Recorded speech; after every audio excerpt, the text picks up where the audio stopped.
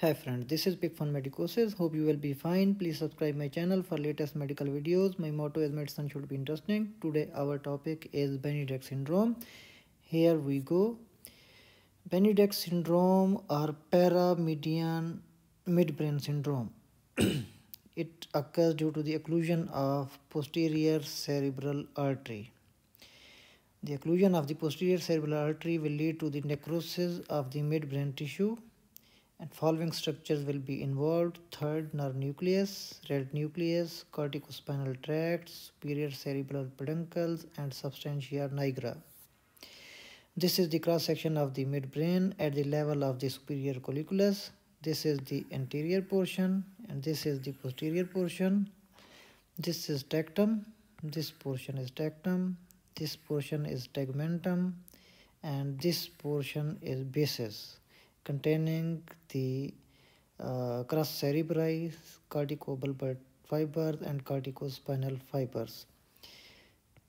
These structures are the superior colliculi. This is cerebral aqueduct, and this area is periaqueductal gray matter. These are lemnisci. This is the Edinger-Westphal nucleus of the third cranial nerve. This is the red nucleus. This is substantia nigra, and this is the crus cerebri containing the corticobulbar fibers and corticospinal fibers. This is the third nerve, and this is the posterior cerebral artery. So, Benedikt syndrome occurs due to the occlusion of the perforating branches of the posterior cerebral artery, and following structures are involved: third nerve, red nucleus,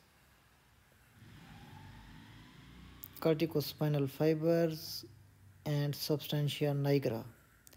These structures are involved in the Benedikt syndrome. So this is the combination of Weber and Claude syndrome. So in Benedikt syndrome, third nerve is involved, red nucleus is involved, corticospinal tracts, superior cerebral peduncle, and substantia nigra.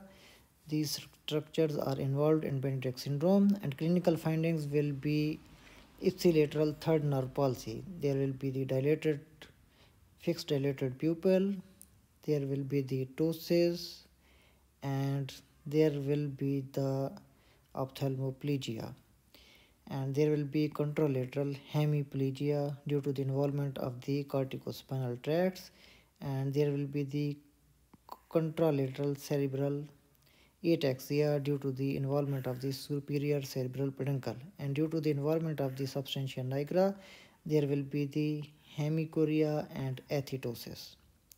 So thanks for watching. Please subscribe my channel for latest medical updates, for latest WHO guidelines, for latest FDA approvals, for latest colorful medical mnemonics, for USMLE high yield points, for Harrison lectures, and for Davidson lectures. Thanks for watching.